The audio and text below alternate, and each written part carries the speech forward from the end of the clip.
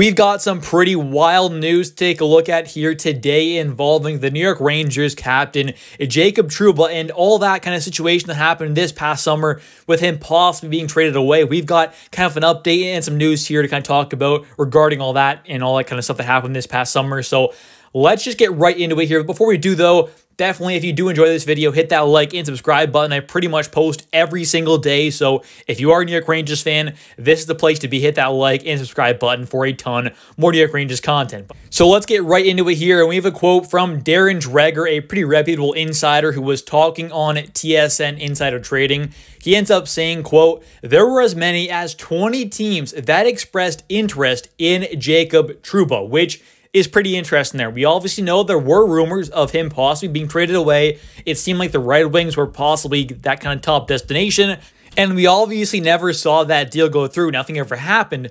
But the big kind of interesting part about this and kind of what Dreger's saying here is, last summer, Jacob Trouba only had a 15-team no-trade list, this past summer that just happened. So Jacob Trouba only being able to block out half the league there. There's still about 5 teams, you could say, that were possibly interested if Darren Dreger's right there, and there were 20 teams that expressed interest in Jacob Trouba. Him having only a 15-team no-trade list leaves 5 teams available to possibly get him traded to, obviously.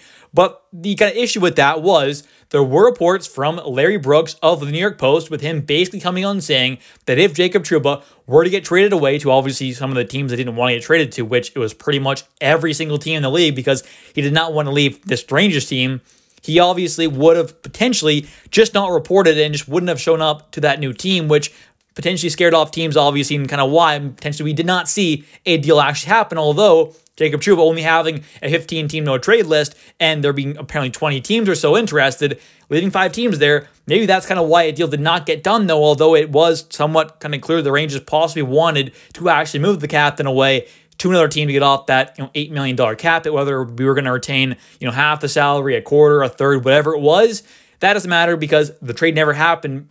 And Darren Dreger did also mention that the Rangers could possibly look to move him once again this upcoming offseason, where maybe Jacob Trouba was a little more open to the idea of possibly, being moved away and going somewhere else, and that there could be quite a few Western Conference teams interested in trading for the big, tough, physical defenseman. So we'll have to wait and see kind of what happens there, but he did say that it seems like Jacob Trouba's preferred destination is also out into the West as well, so that could be interesting there and hopefully could help kind of get a deal done there, potentially if the Rangers can obviously find a team in the Western Conference that are willing to make the move for Jacob Trouba. So we'll have to wait and see, obviously, and the deal's not going to get done more than likely this season. I don't see that happening at all. So if a deal is going to get done and Jacob Trouba ever gets traded away from the Rangers, it's going to be this upcoming offseason, as he does have one more season left after this season under contract with the Rangers with a cap hit of $8 million. And I think so far this season, Jacob Trouba has not been as bad, you could say, as he was,